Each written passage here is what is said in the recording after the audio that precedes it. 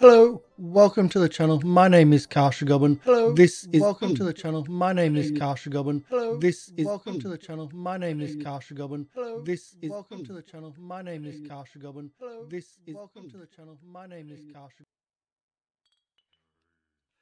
Hi, let's try to do that again. Hi, my name is Goblin. Welcome to the channel. This is GoblinCaveTV, and that was a bouncing audio, of course, because we are totally professionals here. And I was just mentioning that we don't do the whole highly scripted YouTube style video. My background is circus, so I do everything live, and mistakes are still part of the show, and that's probably not going to get edited out. So, what happened there is I was monitoring my own. Well, I had to copy the website address of the channel, and it wasn't muted, and I didn't close that after I copied it, and that's exactly what happened then. So anyway, as per normal, we have the amazing Syrinscape audio in the background that you can hear. We are playing the seedy tavern the drunken bard is in, or drunken bard is drunk, and that's the audio that we're hearing. Is the nicer audio than that reverb than yeah. Anyway, so today we are looking at this Fantasy Age, the basic rulebook, and this book is it. It's one of those games for me where it's been in the background but never been in the forefront, so I've never gotten my hands on it. I've actually owned... You don't hear the music. It should be coming through. I do, I don't hear. Okay, so some people are hearing, some people aren't. It is there. I'll just turn up just a little bit. But I do have it live. I don't have my headphones in, so I don't want it bouncing into the mic either. So, as I said, this is one of the games which has, again, always been in the background. And there's been a few of these, but I haven't really got my hands on it, or I haven't really had the time to really go into it very much. So, it's a good book. It's a generic system, and I like generic systems because you can move it to everything. I've had the modern age version of this for a while, and I was a Kickstarter of the Expanse, which is also based on the based on the age system, and the age is the system. So it's a really nice system. It's very adaptable, and it's got some really amazing parts to it, which is what we're going to get into today. So the system itself, and the basic core of the system is you're rolling 3d6 plus your modifier versus a target number. So what's the target number? DC. Most people call it difficulty class, DC, etc. Difficulty number is also, DN is also being used, but target number has also been used for a few games which I've seen. So instead of rolling D20, you're rolling 3d6. You're not adding skills to this. You're just adding a attribute, and there can be other modifiers as well, but we'll get into that in a moment. The other part is that doubles trigger a special event. So instead of having a critical being 1 in 5 chance, 1 in 20, you're doing anything that's a double. So if there's 2 6s, great. If there's 2 1s, great. But you still have to succeed your roll. And one of those dice is called your stunt dice. That's always a different color. So that might be a lot to take in, but it's not that hard to understand. You're just rolling 3d6. One of them is a different color. You're looking for doubles, as well as you're looking for high numbers to succeed your test against the target number. Target numbers are going to be around 11 for like normal-ish roll, up to 13 or 15, etc. They go up higher and higher, etc. Easy will be 9. Normal is about 11, and it goes to like just a little bit more challenging would be 13. So that's your range you're looking for in those rolls. Your modifiers aren't going to be as high as something like a Dungeons and Dragons game, and certainly not as high as a Pathfinder game, we're looking at +1s, +2s, maybe +3 at max. Yes, you can get higher than +3, but we're looking more realistically normal rolls, only having like +1, 2, or 3. You can get minuses. Your ability scores can have minuses to them. So we'll get into that in a moment as well with when we go through ability scores. But that's your basic system. So you're looking for doubles, and doubles trigger something called stunts. Stunts are some really interesting things. Instead of doing a, oh my god, I've got a critical success on a combat roll, double damage. It doesn't have to be double damage. It could be a faster reload. You could actually get a free reload. You could choose you could like change, like do another attack, or you could do other things to that. And that's the important part. It's being unique with your abilities, with your criticals, and being able to alter them. And we're going to get into stunts. I've got a list of things, which this is one of the few videos where I've actually got a list of what we're talking about, because there's so much good stuff in here. So as I said, I do have the Fantasy Age book. I also picked up the Fantasy Age Companion. This is an add-on. It has extra rules, extra bits and pieces. And it's got extra spells, extra races, subclasses, etc. I picked up the Bestiary. So things are getting serious if I picked up 3 books. And I even picked up the Fantasy Age GM screen. So this isn't just a GM screen. It's also it's more of a GM's kit, or Games Master's kit, where it gives you the combat tracker, where whiteboard markers can be used and erased easily. It's got your actions. So it's got 2 of these, one for your players, one for yourself. It's got your stunts as well, one for your players, one for yourself. So it's a really good kit, and I'd recommend it because like if you're playing, it's nice to have those things for yourself and those things around the table, just for people to do quick reference for their characters. And there's enough there for it to spread on a big table as well. So I like that idea. I think it's a really good one. I didn't expect all that to be in there, but when I picked it up, I went, yeah, that's cool. Very much worth it. So this is not sponsored material. None of this is sponsored. I started getting into this in a big way, and it's like, this is really cool. So this is really cool. It's not really like a board game. It's like, I would class it as a rules medium game. And by rules medium, I put things like Dungeons and Dragons and maybe Pathfinder 2 into the rules medium. Pathfinder 1 I put into rules heavy, like a rules heavy game. So it's not super hard. It'll feel familiar. It will really definitely feel familiar as a role-playing game. You're just using 3d6 instead of d20s. And let's get into the bits and pieces. So we've gone through the core.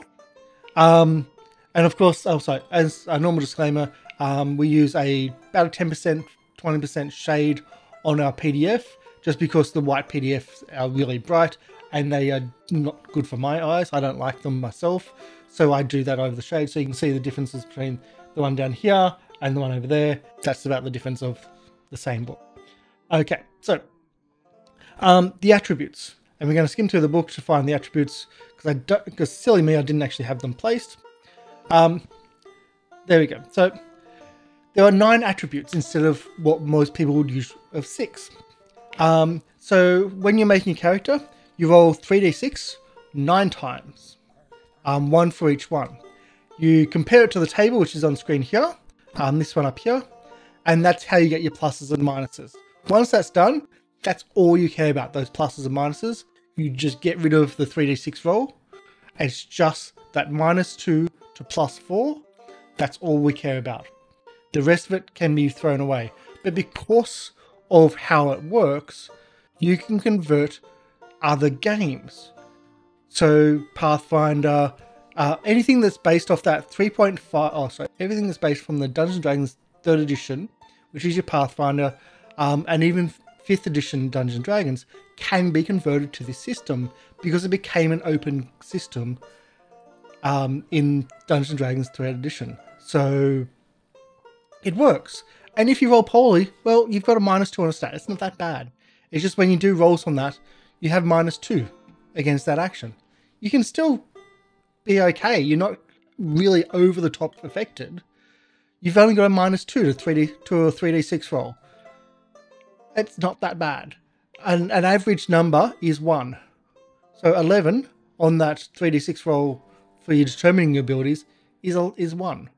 So it's not that bad to have a -2 against a +1.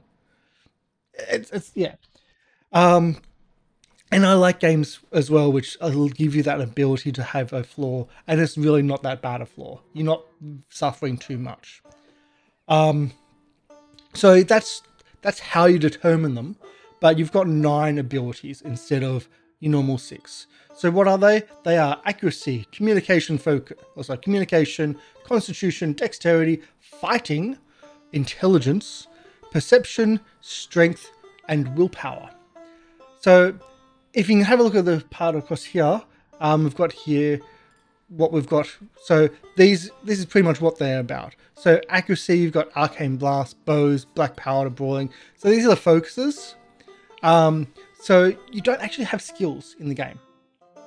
You've only got your attributes, your 9 attributes as your core parts, but you then can have focuses which give you a +2. So if you get a focus on, say, axes, then you'll have +2 to that axe attack anytime you're using axes. If you have the focus, put a focus into climbing, you get a little bit better into climbing. So it does help out. You get these pretty much every level. Every level, well, we'll talk about when we get leveling, but you do get them every level, so you can expand and expand and expand as you go there. So what's the difference between fighting and strength? Well, strength is strength.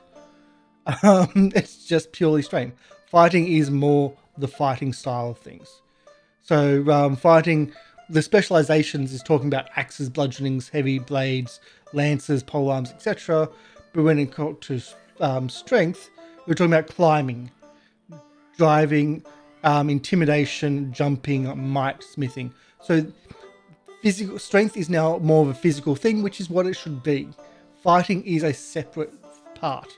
The total, so I'm totally separate. Sorry, I've crossed over here. So yeah, fighting is a separate part. So it's a totally different thing from, yeah. So accuracy is separated from dexterity. Normally in your normally when you have like only 3 of those attributes, you would have accuracy and dexterity as the same thing, but in this it's a separate, totally separate part. And I don't mind that. I think that's a really good idea. I think it would work really well. Perception as well is separate. Is essentially the other new one that you've got there. So as I said, you don't actually have skills. You have focuses. You pretty much get them every level, and they give you that +2. So whenever that's applicable, you have that to that roll. Add that to the roll as another modifier to your attribute, and it helps you pass the rolls. It also later on can add to that different colored dice. So that different colored dice is called your stunt dice, and we'll get to that right now. So with your stunts, you're wanting to get your doubles, right? So if you pass a check, if there's any doubles out of those 3d6, you have triggered a stunt.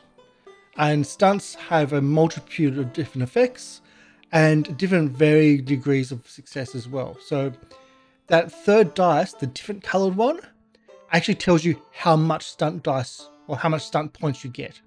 So if you roll a 1, yes, you passed. And so if you roll a 1 on that with a stunt dice, so if you triggered the stunt and you've only got 1 stunt dice, you don't get to do as much with it. But if you have 5 or 6, you can do much more with it.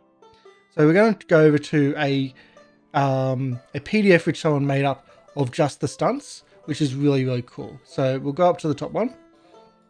So combat stunts. So they've got a SP on the side. That is your stunt points. So that's your different colored dice. So if you've rolled and you've passed the success and you've got doubles, you then look at the different colored number. Even if that different colored number is one of that doubles, doesn't matter. but you're looking at the number there. If it's a 1, you could choose to go stay aware, or you could do a rapid reload. You can immediately reload a missile weapon. And some of the missile weapons you really want to reload quickly, because they take a lot of time. So something like that would be really good. Or you can move yourself so you can move yourself or a target 2 yards in any direction, essentially spending your stunt point to move 2 yards. Or you can move, like, if every 2 yards you do, you can spend +1 stunt point. You can do multiple stunt points. So if you roll 5 or 6, you could choose to do a rapid reload and a disarm, or a rapid reload and a taunt, or threaten. So you can do lots of different bits and pieces and combinations. Some of them you can only do once. Most of them you can only do once. Some do specifically say you can do this per time, like the skirmish, where you can keep moving. So every stunt point that you spend, you can move 2 yards. But you can do multiple different things with these. And it's not just for attack. So the fun part is it's not just for attack. So we use Critical Deck for our Guard's Tale show, which is based in Pathfinder 2nd edition. And this is essentially, you're choosing the deck. You're choosing what thing to trigger in that critical deck. And it works really well. But those critical decks are only for combat. What happens when you have other ways of doing it? So your exploration, when you're searching, you can get stunt points for searching. You can do it quickly. You can go, oh, that makes me wonder. You immediately make another perception test at no additional cost or time or resources to discover more information about the surroundings. So you can like do other things like that. Or the upper hand, you discover a lead that if your discoveries lead to combat within a moment or two, you receive +3 initiative. So you get your exploring, and you're trying to search for someone that may be sneaking, and if you get 3 stunt points from that, you can go 4 actually. You can have the upper hand in the combat because you spotted them, and now you have the upper hand. So you can transfer these around and stuff, and they work really well. And you can also do role-playing stunts, which I like, but they're kind of weird. Like, they take a bit to get used to. So floating is a combat stunt. Is a role-playing stunt. I don't know how much I like that or not. I like the enraging one. So you can twist a knife, delivering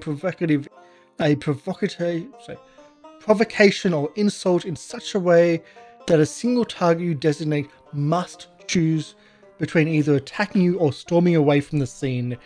If they choose to attack, it may not be deadly. It might just be a slap, or a punch instead. So you can put these into that as well. So you can try to trigger a guard to attack you first, or in a barroom fight, you can try to start the fight with somebody. And that can be in itself an amazing thing. The other part, the last of the stunts, so we've done combat, exploration and role-playing, there's also spells. So you can alter your spells as well if you get a stunt happening. So as in, it's not just adding damage. Yes, there's lethal. You can add extra damage to it if you have 5, but there's other things. You can split the spell. You can also essentially give yourself a magic shield.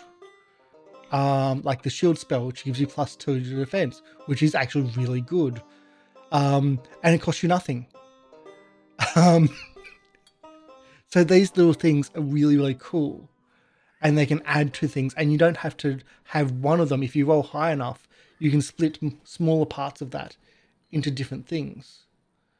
So that can work really well. And I like this. I really, really like this. And it means there's more diversity to, you're going to get more essentially stunts, because you only need You only need the doubles out of 3d6 compared to 5%. So like the 1 in 20, which is a 5% chance. So you're going to get them far more often than your normal 1 in 20. And they're far more diverse. And they have far more diversity when it comes to combat, to role-playing, to everything. And it can really change how things work. It makes it dynamic.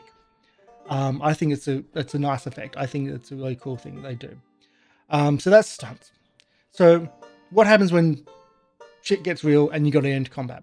Well, initiative's pretty basic, pretty simple. You're rolling a dex check essentially, and the highest amount is better, and it's a cyclic. So every round it goes through the same order. You don't re-roll it. So that's what happens with combat. Also, have we got that? Oh no, we'll talk on that in a moment. Yeah. So yeah, in combat. Oh, what's that? There we go. So that was my notes. So yes. So combat. If stuff gets real, there's actually an action time. It's not called combat. It's called action time. And the GM calls for action time. So what happens then is you roll for initiative. It's essentially dex, and then the highest goes first and then goes down. If there's a tie, the person with the highest stunt dice goes higher, etc. That's always the stunt dice, that different colored dice, is always the tiebreaker, which kind of works. Well, most of the time at least. So you go down through the order, yep, sure. But the action economy is pretty simple. You have one minor action, one major action, that's it. Or you can choose 2 minor actions. And the actions aren't too bad. They're quite interesting. So we've got another PDF, which is made up for us. Just for reference to make sure it's easy to remember. So major actions, you can do an all-out attack. You can get a +1 to hit, but you have a -1 to be attacked. Not too bad. You can charge to get that +1 to hit. You can defend yourself. You can choose... so you can concentrate on defending yourself, getting a +2 to defense. You can heal. Healing's important for first aid. You can do a melee attack, just your normal standard melee attack. Yep. I like how everything's in yards instead of feet. So anything within 2 yards of you, which is 6 feet if you go in feet, 2 yards is threatened area. And your movement's in yards as well. So I actually like that. I hate feet as a movement, as a distance measurement. It doesn't work. Yards is at least close to 1 meter. 90% of 1 meter almost. So you can do a normal attack for melee, normal range attack.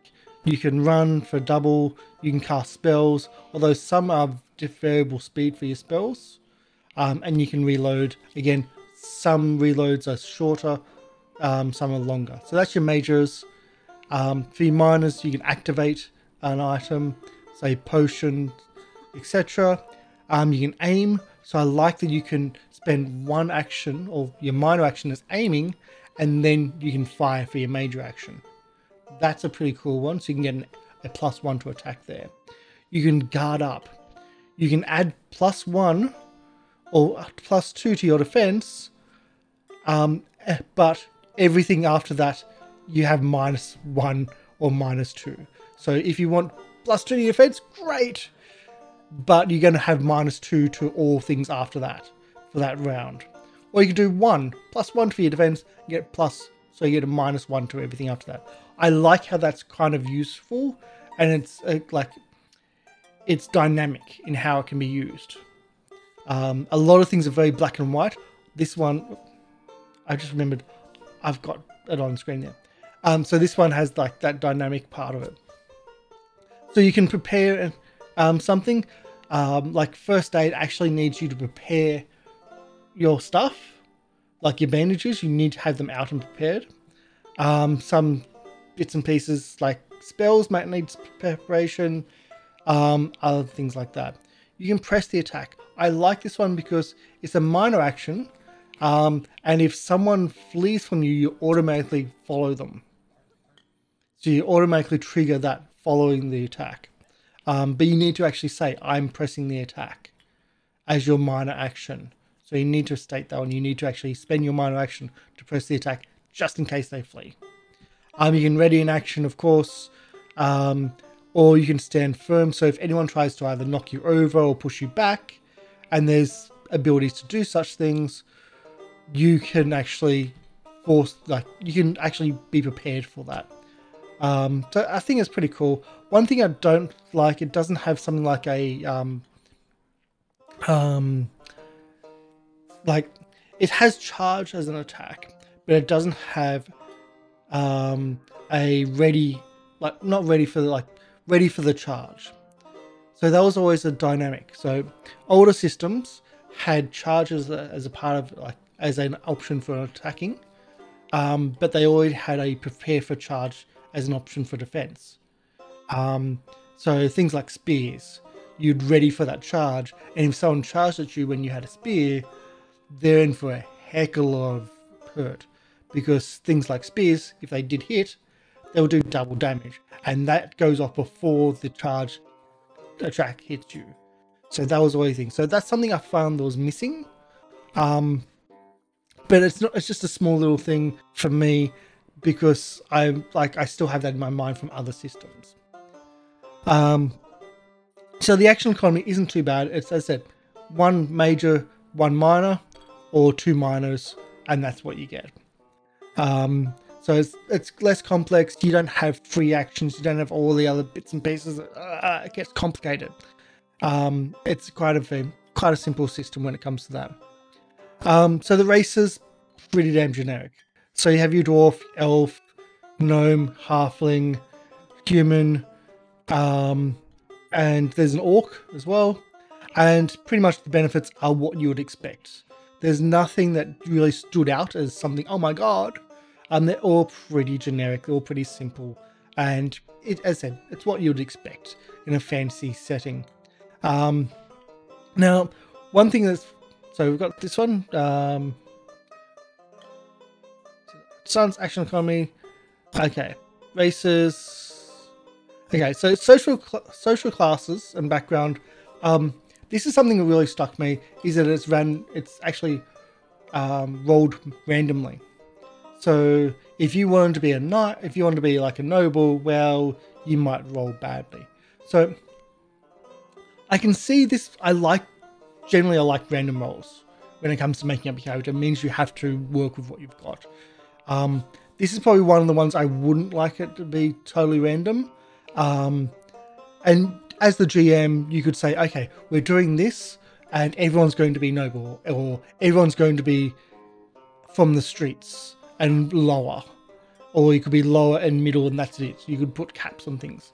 So you do have that, which I said it's one of the roles which I probably wouldn't have it as a role, because a lot of the parts are chosen instead of rolled. So you have outsider, lower class, middle class, and upper, and then you roll again to different parts in that. So you could be a criminal, so an outsider, criminal, exile, hermit, pirate, radical, or wanderer, or you could have something like an upper class where you have an apprentice, a dilettante, a noble, official, scholar, or squire. So again, I don't really like that. This was probably one of the ones I would probably push for choice rather than random rolls, because that's kind of important parts. So we'll go to classes. One thing that struck me as something which really was different, because remember, this is a generic system.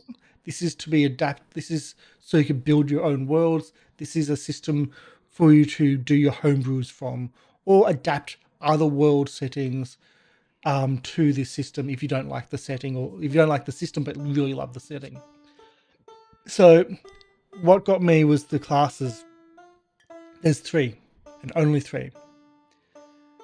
Now, first when I looked at it, I was like, wait a sec, where is everything? Where's the bits and pieces? But then I looked deeper, and there's rogue, fighter, sorry, rogue, warrior, and mage.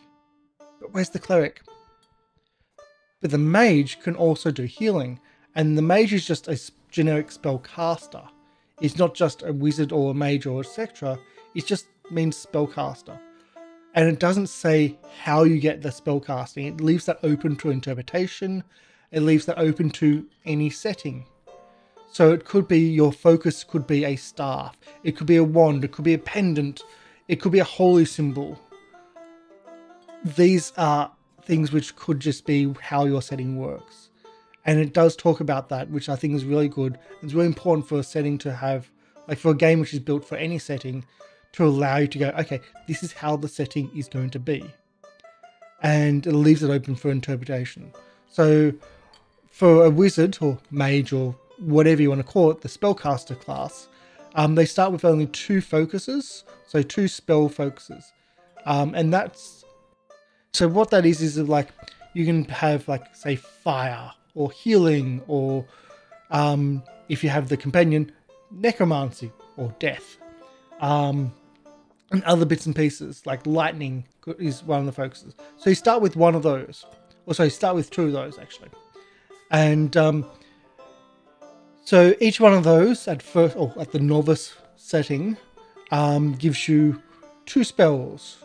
So when you start out, you have 4 spells total. Doesn't sound like much, but you do get a little bit more.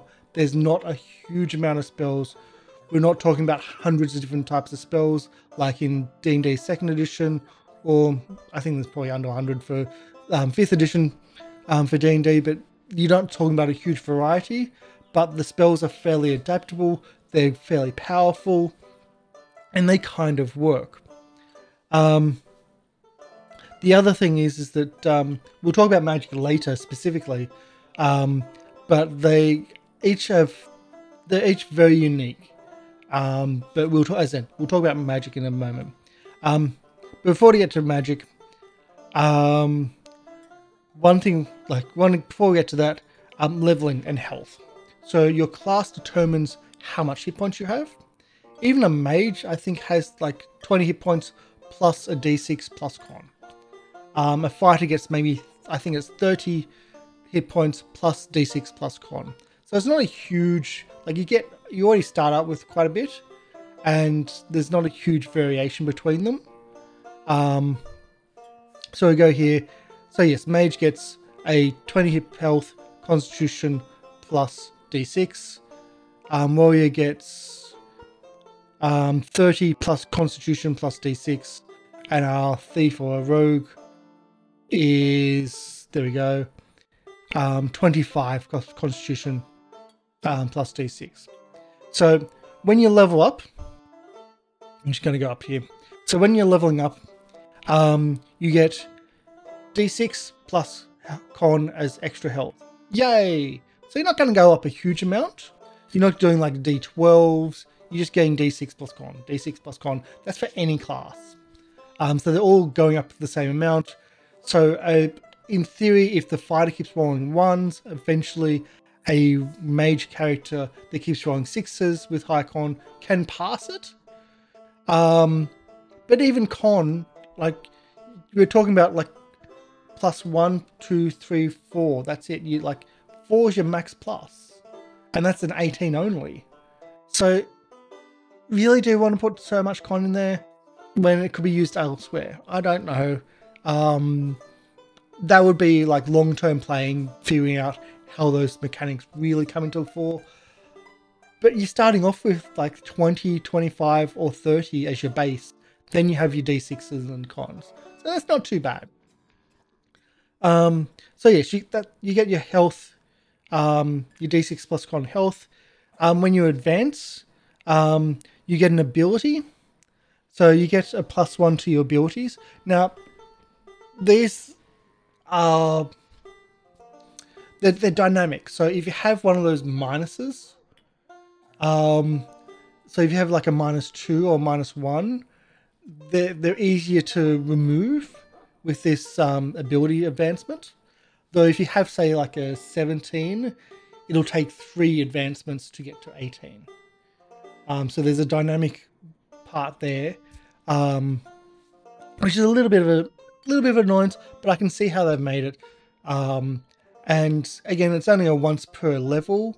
Like it only comes in when you have your level up, so it's not a huge big issue. So you don't have to think about it every now and then. It's not a okay, now I've got to think about this and that and that.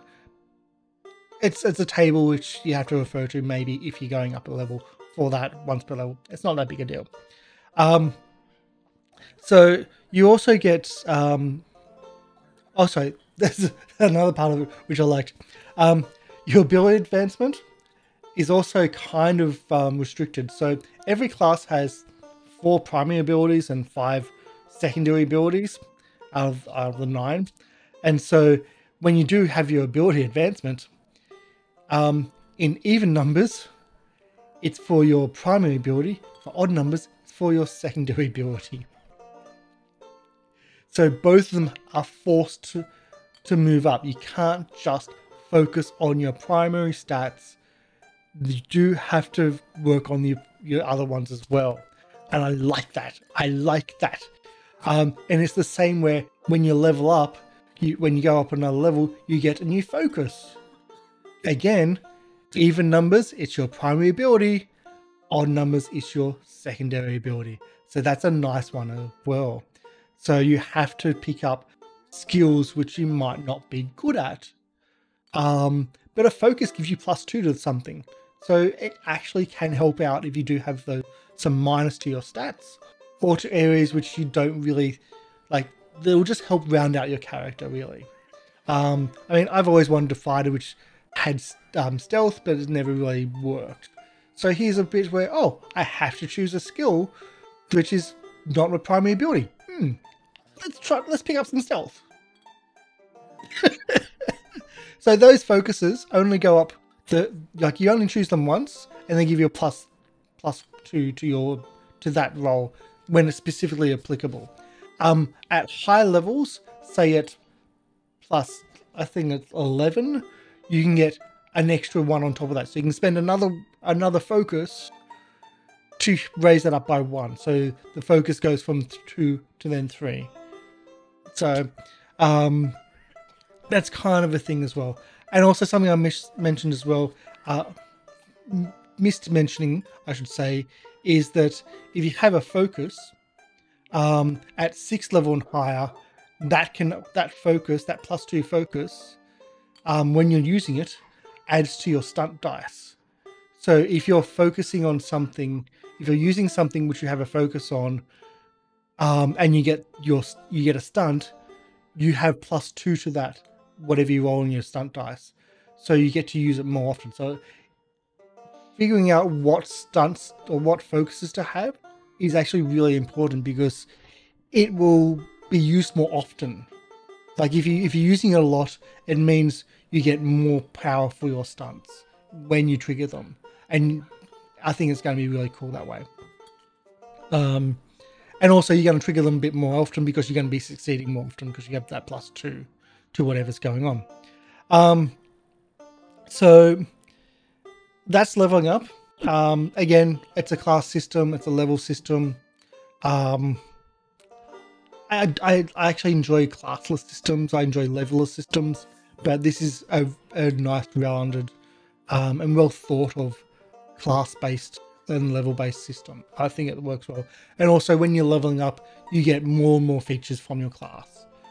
Just like on more popular products like Dungeons & Dragons and things like Pathfinder 2, where you get stuff as you go up. Like your classes give you a bit more and more abilities as you level up. Even though there's 3 classes though, they can be very diverse. You can play them so diversely, and those classes also get specialities, which again can move even more different directions. So you can have rogues which turn into like more dex-based fighters, or swashbucklers. You can have elementalist mages which only focus on doing elemental damage. So you can really have multiple fighters in a group, and they can all be totally different. You can have multiple mages in a group and be totally different. It doesn't really matter about, oh, you need one of this, and one of this.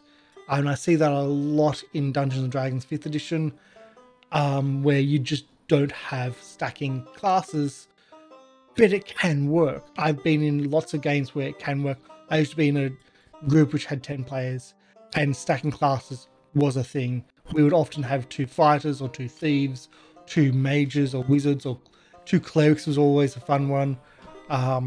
So they can be diverse. They can be played very differently, and they can feel and look, and everything comes across very differently, even though they might be the same class, because they have a different background or different feats or whatever.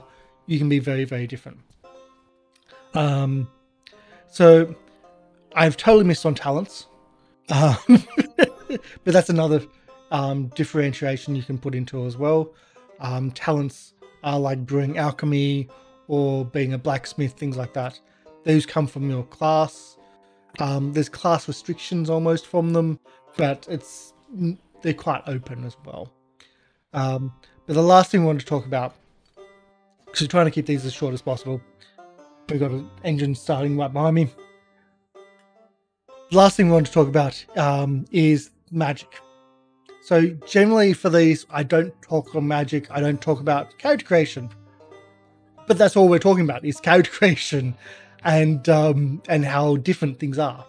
But in this, magic is kind of an interesting one.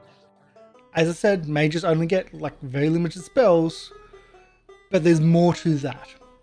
Mages get magic points.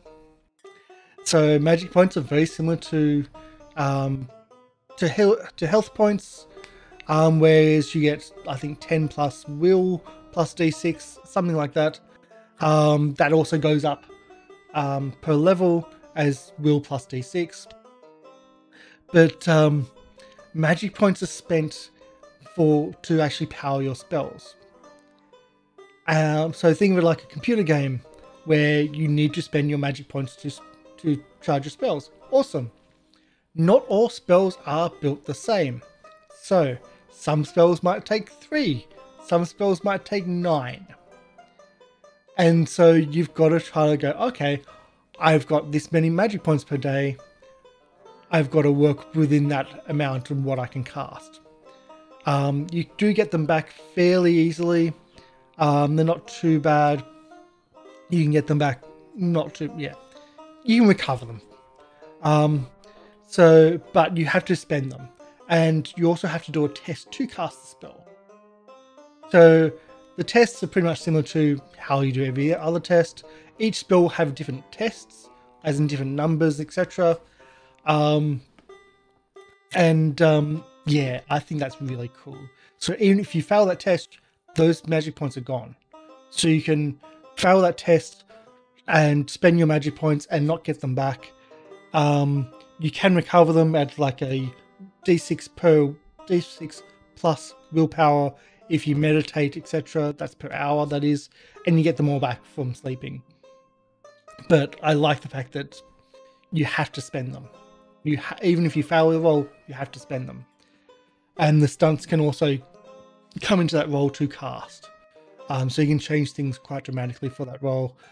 You can even alter the saving throws for the roll with the stunts, etc. So I think the last part is healing, health and dying. So you're going to have around 30 to 40 health, low levels. They actually class 1 to 5 is like starting levels. And then it goes up, and then like the progression is quite interesting how they talk about it, and it kind of works. So first aid, as I mentioned, is an action, is a major action in combat, and it's an important one. You're going to probably need it quite a bit because you're dying at 0. You're dying for as long as you have 2 plus your con, which might not be much. So you might have a con of 1, which is average, might be 0, might be -1. So 2 plus -1 is 1. You've got 1 round to administer first aid before they're dead. So it's bringing back that urgency of when someone goes down, you need to rush to them. You need to heal them. You need to it's really important. So, as I said, dying it's 2+ con unless healed. For healing, getting after a battle, just without doing a roll, it assumes naturally that you bandage up. So, assuming naturally that you bandage yourself up, you get 5 health back plus your con after any fight. So that's not a bad idea. It's instead of going, I need to do a healing check and then going through the process of failing multiple upon multiple upon multiple healing checks, which has happened on many a game that I've played in, just to get like a little bit back. It just assumes, no, after your fight, you're bandaging up and you get some back. I don't know if I like the amount they get back. I'd probably just say con or a D6 maybe. But it's their system. I haven't played it yet. I'd have to see how it works in game. To me, it seems a lot. And overnight healing, you get back 10 plus your con, and that's about it.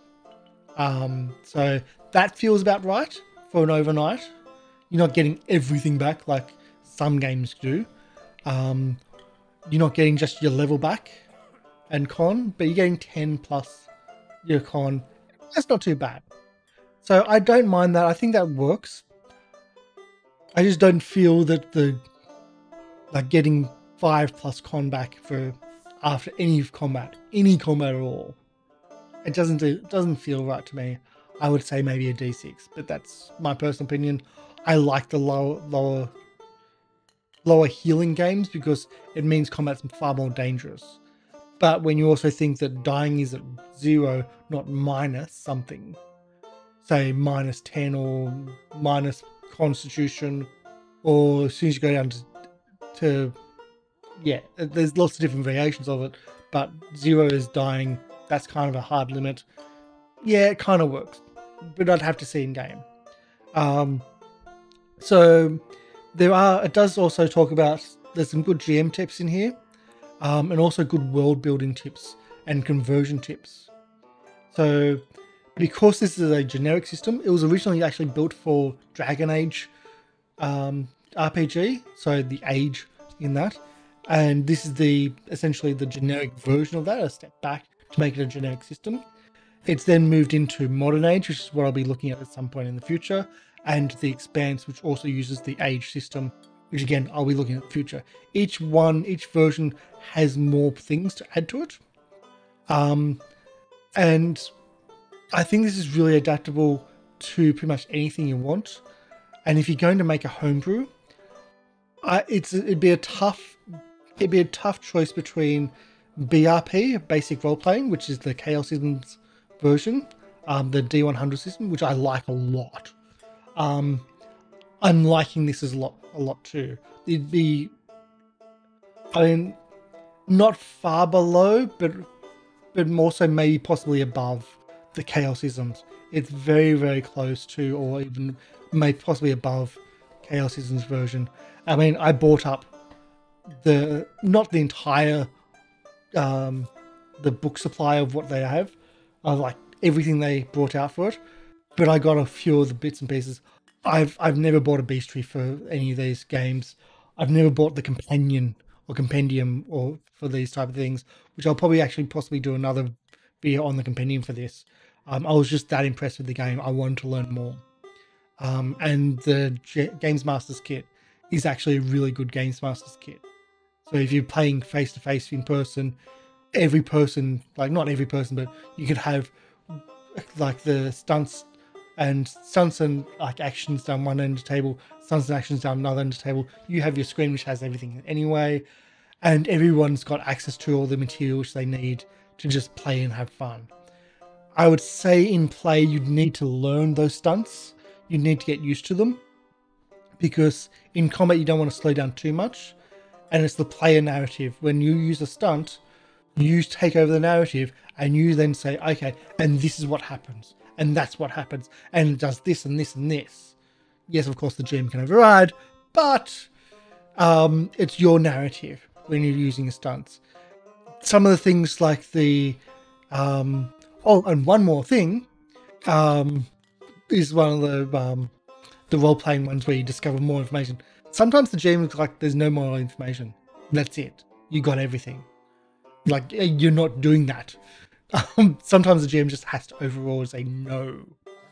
But it does have some interesting stuff in there. I think the stunts really make the system come alive. I'm interested to have a look at the Modern Age version. I do have the Modern Age basic book, but the Modern Age also has a setting as well. And that's something I want to get my hands on, to have a look at the setting, because it's not just basic rules, but there's a setting that goes with it. So I'll be having a look at that as well. And the Expanse, I've flicked through and it's like there's far more, because that's the latest edition of the age system, and every time they make it for a different setting, they build upon that system and add more. So everything I've seen in the Expanse is more than this, which is why I was like, I want to see where it started. I want to see Fantasy Age. I'm probably not going to go to the actual original Dragon Age, because I'm not really a Dragon Age fan. Dragon Age is essentially like the computer game Dragon Age. So I'm not really a massive Dragon Age fan, but I might go back and have a look at that as well. So that's me for today. Thank you for coming in. Thank you for listening and putting up with me. Hopefully I've done this game justice. For those that have played it, tell me what you think. What are your experiences in the Fantasy Age? The social media announcements that like this is coming up for the channel have been like, people just jumped on and went, yes, I played this. This is an amazing game. I've ran this for years, and it's like, really? Wow. I've never experienced it. I think it's really useful. Like if you're doing homebrew, awesome. I wouldn't mind having a look at some homebrews of this. I'm certainly definitely looking at the Expanse, because it's got the full campaigns password from the worlds. But this looks really cool for homebrew. And you can take those different games to like the different bits and pieces to have more. Oh, and one more thing. The stunts that they're in the book here are not all the stunts as well. Some monsters have their own stunts. I think that's awesome. Some monsters have their own stunts, and even some weapons have their own stunts. The grenade has a stunt linked to that called Kaboom. You have to spend one action, minor action, to prime the grenade. If you don't use your major action to throw the grenade, it's still primed. So from that point on, anyone that has a stunt on you can try to trigger the Kaboom stunt, which means it blows up in your hand. That's freaking awesome. I love it. That's really, really awesome. So there's also there's arquebuses in here too, so you can have gunslingers. There's like everything's diverse. If your campaign doesn't work with gunslingers or grenades, just take them off. Just remove them. Done. This is a game where the campaign, like you choose the campaign, you choose what works for you, and then go, yep, okay, these are the rules we're going to work for. And that's kind of how basic role-playing works. That's how this works. That's how generic systems work. I think there's a really, really solid generic system, more solid than refined systems or setting-based systems. I think this is more solid than Dungeons and Dragons. I think there's a much more solid version. The rules are the same from start to finish. There's no exceptions. It just works. There's continuity right through the entire system with the 3d6s, and the stunt dice is there, and it's used for multiple different things. Like the stunt dice is used for how much you succeed in a roll. It's how much stunt points you get if you get a stunt. It's also if there's a tie on opposed checks, that's the equalizer, or the dice, which is like, okay, that person got 5, that person got 4, the person who got 5 won the challenge between each other. Same for initiatives. It's the stunt dice, which you use for separating people and separating results. And it's also works for your spells, it works for everything right across the board. It's continuity, it works. It's a solid system from ground up. And I know that there's more parts. Like I'm really looking forward to reading more of The Expanse, because The Expanse is the latest edition. Like it came out, I think it was last year we came in. So this is a few years old now, and that's the latest. So I'm like, let's go through the ones, but I'm really looking forward to The Expanse. Really looking forward to The Expanse, because I know it's got different systems on top of this great, solid, basic core mechanics. I'm also looking forward to ship combat. And modern age, because it'll have vehicles and other bits and pieces, and other, like, building upon a solid core is amazing. So that's what I'm looking forward to, seeing how they've built upon this really solid system. Like if you have a look at Call of Cthulhu, that's built upon the BRP, the basic role-playing system, and it's really well done because they built upon a good solid core. So I'm looking at other, like the ones that are built upon this. So that's me for this week. I'm enthusiastic. I'm certainly going to look into possibly running some stuff from this. I think a good pirate game, yes. I know a great pirate campaign, which is the Skull and Shackles, which is Pathfinder 1st edition. It's a grand, massive campaign. It'd work for this because you just convert all the stats from the abilities, 18s and 14s, 15s. It's all convertible with that same table from your character creation. Yes, you're going to lose your feats, but you could also put in stunts, which is specifically for pirates and stuff like that. So you could really tailor the stunts to your setting as well, which I think is really important. And what I would probably do when doing a setting is speaking to your characters, going like, okay, what works for the setting? Do you want to include any more stunts? What stunts would work? What stunts would cool? Swinging off chandeliers, doing other things like that, cool. I think it'd work really well. I don't know how I'd add like our donation dice system, how it'd work with that, but yeah, I think doing maybe a +/-1 on a dice roll to try to get a double to trigger a stunt, but then you get stunts all the time. But yeah, I think it'd work really well. Good pirate campaign, city-based campaign. It does mention the pirate campaign. It does mention the Freeport, which Green Ronin also do.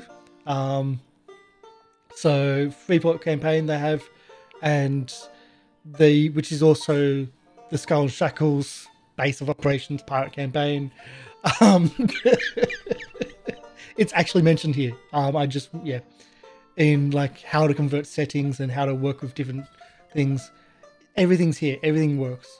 And as I said, it's really cool. It's well thought out. It works. All the products are good quality. The only thing maybe I don't like is, maybe the only thing lacking, it doesn't have like the bookmark. Other than that, great printing quality. The GM material stuff, like the tracker, whiteboard. So it's like that material where you can just use whiteboard markers for the turn tracker. It's just great. Just so simple. And it has the note about the grenades with its own feet and how they work. And it just works. It's got rules for flying combat, for driving, and it's yeah. There's so much stuff that just works. So that's me for this week. I've said that probably about 3 times now. So go check it out yourself. This is something that, yeah, I do say I highly recommend a lot of this stuff. This is one of the ones which surprised me on how good it is. I like so many of these systems. For the turn tracker, this could probably be used for anything. Although it'd be really expensive just to buy that turn tracker. Because you're getting a GM screen, 3-panel GM screen, which is very much specific for Fantasy Age, with their rules. And unless you're using it, so if you are playing this around the table, playing Fantasy Age around the table, I would say this is a great accessory and not one which is like too like not one where the price is exorbitant and stupid. I think this is like the usefulness is there for this product, for the GM's kit. For the other stuff, the companion adds quite a bit. It adds more classes, or sorry, it doesn't add more classes. You still add doing 3. It adds subclasses. So you swashbuckle and things like that. It adds as those. It adds different spell focuses as well. So it adds your death domain, so you can start moving into necromancers and stuff. And just rules for chasers and other things like that. So it's a solid content from what I've read. There's a lot in there, so I'd say that would add to it. That would work. I've noted that I think Modern Age also has a companion to it as well. So I do have the core book for that. I'm probably going to get the companion just to see what it's in that in comparison. But it's a nice addition. And I think, yeah, the systems work, everything works, which is a surprise. I said the only thing that really gets me is the fact that there's no bookmark, which is a minor inconvenience. It's just something that I've noticed that a lot of the current stock of board, like do nice high quality ones, they have bookmarks, or some even multiple. Stuff like Zweihander is really nice quality. Even Morkborg has bookmark, which was a surprise. And it's got this demonic writing along the bookmark, which is, of course, because it's Morkborg. But yeah, have fun, enjoy your role playing. If you're looking for a homebrew setting, this is up there. If you're playing with a group that's used to D20 systems such as Pathfinder, Dungeons and Dragons, 3rd edition, 3.5, or 5th edition, this would feel familiar. It would work. It allows for quite expensive role playing, and it doesn't rely on feats. And feats and exceptions to rules, etc., is kind of my feeling of the death of that system, at least of 5th edition D&D. You could write your own spells. There's not many spells in this. Maybe a little bit of a downfall. There's not many spells, but what there is would work, and you can always put in more. So I've got a frog, which is just outside the window, and the window's open, and he's just going off right now. So yeah, this would work for different settings, and you could add to it for different settings. As I said, more spells, more talents that are specific for it. You could just put in whatever you want, and even more stunts specifically for your things. And it's built for that. It's built to be modded. It's designed to be modded, unlike game systems, again, like Dungeons & Dragons 5th edition, which is not built to be modded, and everyone mods it because they don't like the rules, so they modify it and modify it and modify it so much that it works for them, but there's so many exceptions to the exceptions to the exceptions that it gets complicated. This is a solid base where everything is the same thing, use the same rules. Start with a solid base and work up. It makes things so much easier. It really does. I've done homebrews before where I've done homebrews where I've taken 2 different systems and put them together. It was hard. It was very hard. This would work. It would just work. So have a great day. Enjoy your role playing. You can't go for a system that you need to modify systems that you need to modify all the time, constantly, just for playability, is a pain. This is a solid system. And if you're going to be modifying for your own setting, start with something that's solid and work up, because it works. It makes your job so much easier. That's why I love basic role playing from Chaosism, because it's a great solid system. I like classless systems. So if you're going for a classless leveler system, Chaosism with basic role playing. If you want a class-based system with levels, if that's what's more familiar for you, this. I think that would be the differentiation, the class and levels. Both of them are, I would say, really, really good quality products. Just, yeah, That's my only way of going, okay, try this one or try this one, because I think they're both up there. They're certainly both at the top. This has impressed me already for this year. And we've got Modern Age, we've got Expanses on top of that. And we may go or even further back to Dragon Age. Maybe.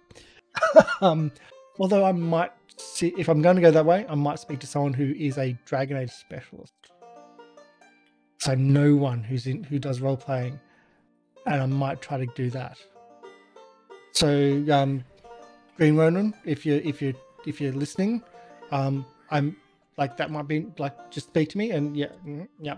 But again, that's me. I've been trying to sign off for like 20 minutes now, so I'm signing off now. Thank you for coming for chat. Thank you for talking to me, bringing up ideas, and yes, I am talking to chat. That's what a lot of this is. If you're just watching on YouTube. So take care, everyone. Enjoy your role playing, and there's more games out there than just one. So they tell lots of different stories, and they can tell them very well. So check them all out, because that's what we're here. Bye.